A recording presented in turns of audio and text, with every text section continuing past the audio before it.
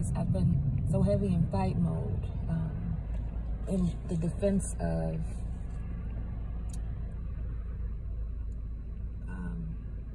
my perceptions.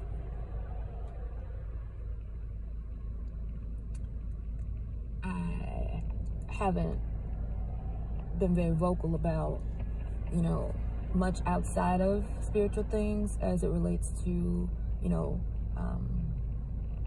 those things that I used to share about before I got kind of stuck into the shadow space, and any of the things that were of interest. So you can kind of tell where I've been, that I've been in a dark place.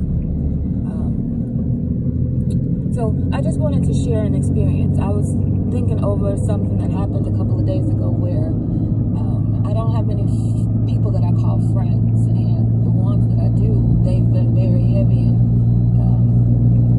what I have perceived as covering me and protecting me inside of me being unaware of myself. And to other people it looks different, but what it does for me is remind me that each of us have our own unique story to tell in our path, and the things that you know intrinsically in your heart are for you, you must trust and follow that.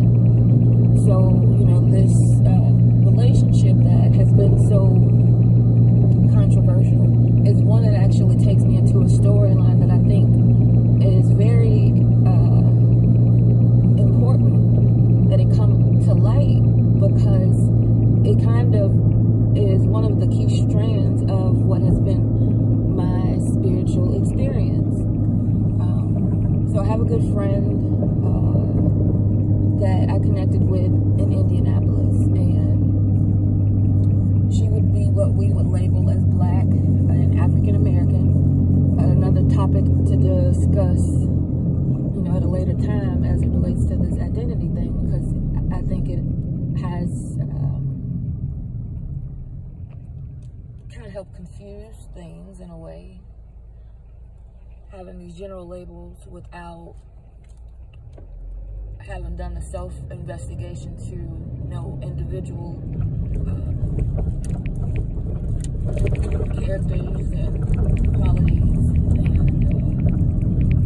and how those work before you know, start to get new labels and qualities under another label. So that's not where I intended to go with this conversation in particular, but we would both identify as Black women, and in the middle of this experience I've been perceiving, you know, just the polarities of things, whether it be black, white, male, female, and I call that the checkerboard experience. That's the black and white on off that keeps this thing in motion. And I was driving and I saw this friend who is currently not in the state that I'm living in on a bike in black, and it reminded me of a blackface character,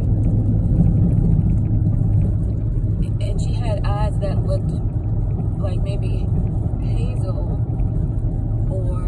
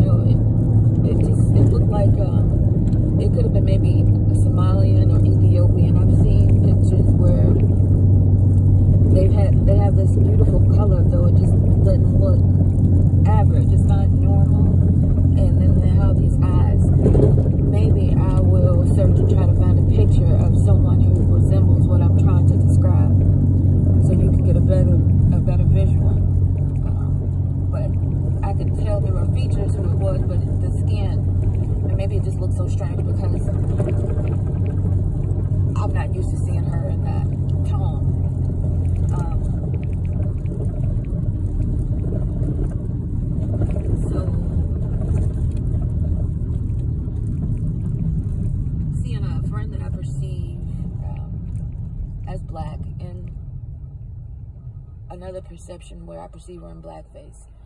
What is the significance of that? It's the way my mind works.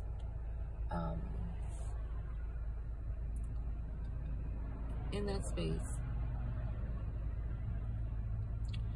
a lot of the conflict that I have faced spiritually has been on that polarized spectrum, and it plays out on multiple levels, on so many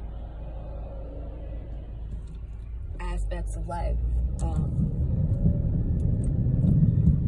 So the aspect of life of family, I am polarized between bloodlines, where I have maternal lines that connect me into stories of Native American and Central European culture,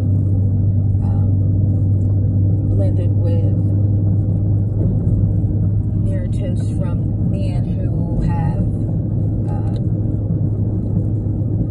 Native American and very African-centered stories and heritages and perspectives.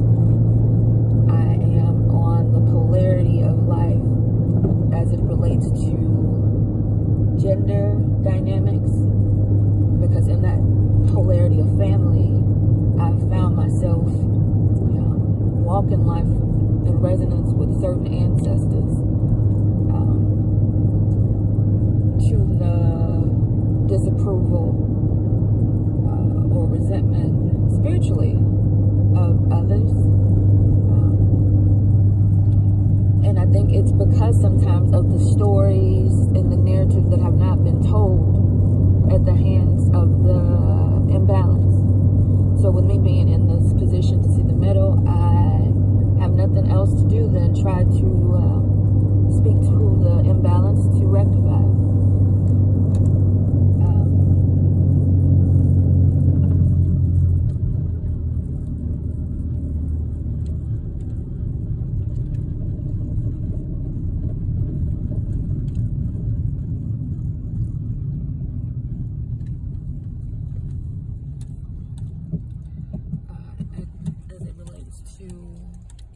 I was speaking on gender polarity. Caught inside of my shadow world, I have been very heavily under masculine energy, and there have been lots of stories that have been shown to me about how this imbalance has come about through generations, and what that had to speak to as far as identity as well was important, because that kind of broke down the initial polarity I talked about. It put me in a place to have to really dig into the roots of,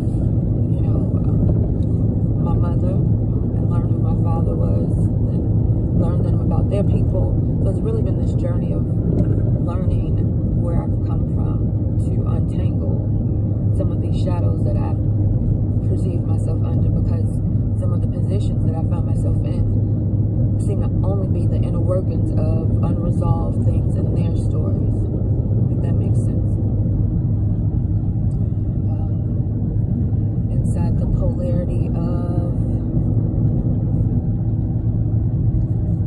right and wrong, 2 years inside of this experience, and you realize that when you have identified with so many concepts in your environment that have not necessarily been dictated by your spiritual self, you make connections that don't necessarily serve what you've come to do spiritually, emotionally, as far as that evolution. And again, it's attached to all of the polarities of things, all of the titles and labels and the distinctions and classifications that we adhere to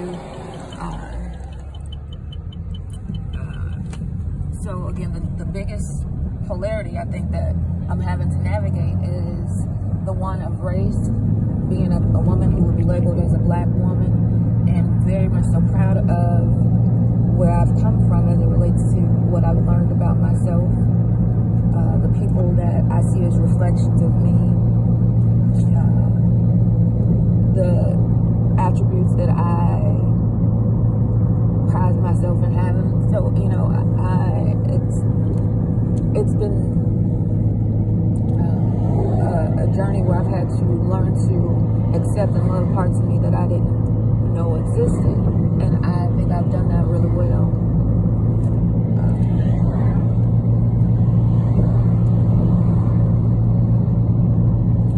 But inside that checkerboard, it had me to subscribe to things and agendas and people that didn't necessarily fit the story that my soul had come to tell in particular. And because of that, what I had to express as a particular person from a particular set of people inside of a melting pot, it got drowned out because of the larger stories that, you know, were made to be more important than what I was saying, because it seemed like we all had this commonality where, you know, the majority rules the vote, when in all actuality, behind the scenes of my story has shown it's more of a scenario like one that we can find when we look into things that have come from teachings that come from religion. And before I get into even speaking on what I'm about to share, I want to make a disclaimer that I am in no way religious. This experience has taken me through religion. I've spent several years in early 2000s as a member of a Christian church. As a teenager, I had years in and out of a Kojic church. I've always been a person who sought what felt most truthful to my being. And that has taken me through, you know, exploring what I just shared with that religion. It has had me to, you know, explore things like meditation and yoga, which connect you into religions like Hinduism and Buddhism. Just in the journey of knowing myself, it's been me kind of just going very fluidly. I'm very fascinated with Native American culture because I feel like it pieces together some of the story that I don't know about myself, as well as old world cultures in Africa. So I've always been very broad in my interest of people, because I felt always connected to people. And I understand that now at an entirely new level. But it's a polarity that I now have to express in my physical experience, the understanding that I've come to spiritually. And in that realm, I feel a bit of anxiety, because at the start of this experience, I felt evicted from those spaces that I now feel or eventually see that I'll have to come back into. And I still have work to do. I'm 36 years old. I still have great vision of myself and things outside of myself. So, you know, when I lost fear in this experience, just maybe under a year ago, what I found myself is going back full circle into some of those spaces to try to rectify them or to explain where I now was. And I think those made good bridges that will hold. But right now, you know, that's not the case, and I'm still in this space of anxiety when I think of community and how to express this experience that I've just went through that involved them.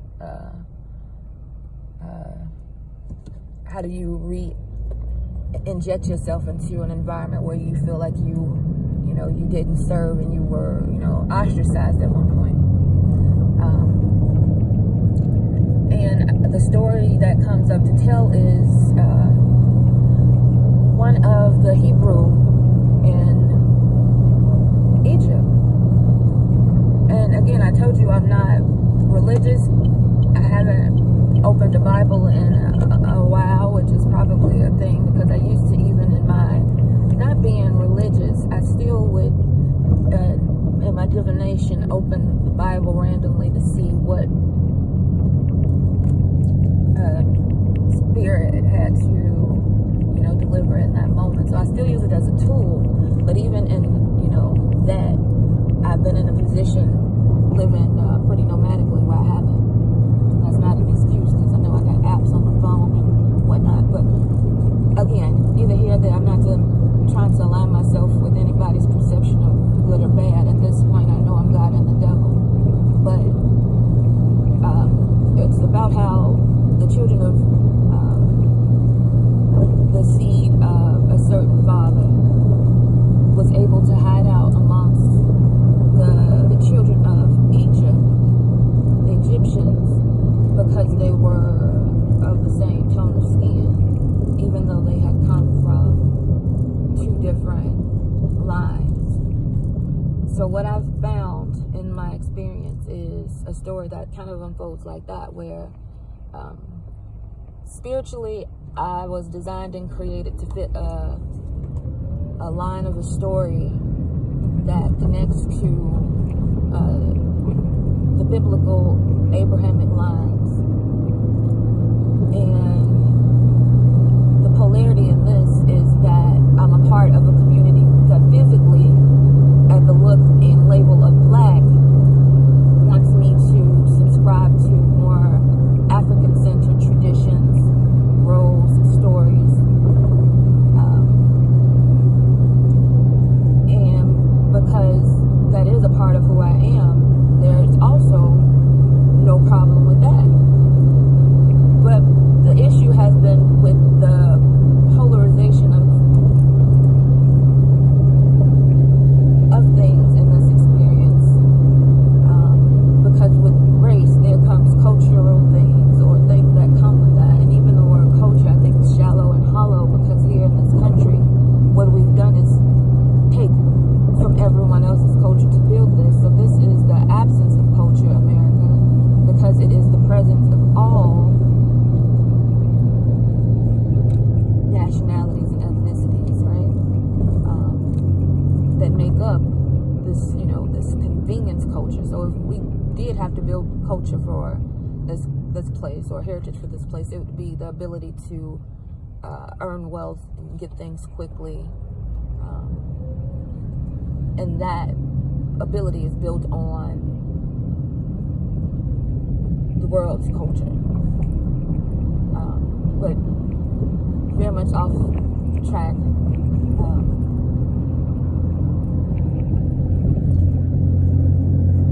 They were hiding inside of this group of people peacefully, as long as they kind of assimilated.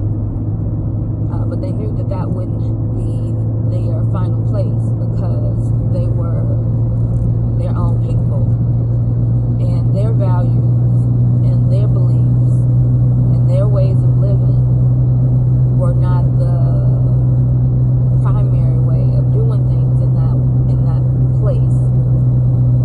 But because they were exiled, they made the best of being able to rest in any place.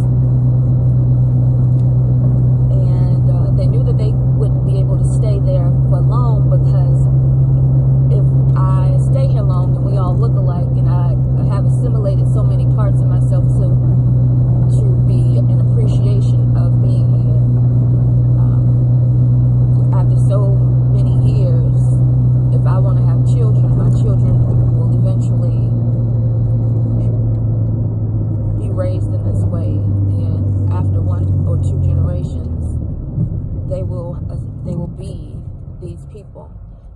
So that's my experience unpacking being Black in America from a spiritual experience. It goes into stories of bloodline from identity. And from that, we start to get into things that would be considered more tribalistic. And I speak all of this not in an effort to divide, because like I said, from being in a position to have seen both perspectives,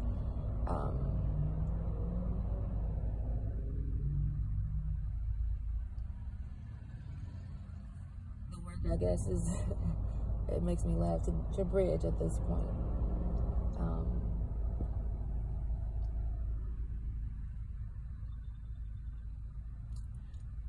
So what I've learned from seeing this beautiful brown-skinned woman I perceived as a black-faced Ethiopian, who again is another beautiful race of women, is that even though we can appreciate each other's beauty and the commonalities of us, there is definitely individual identities that need to be addressed.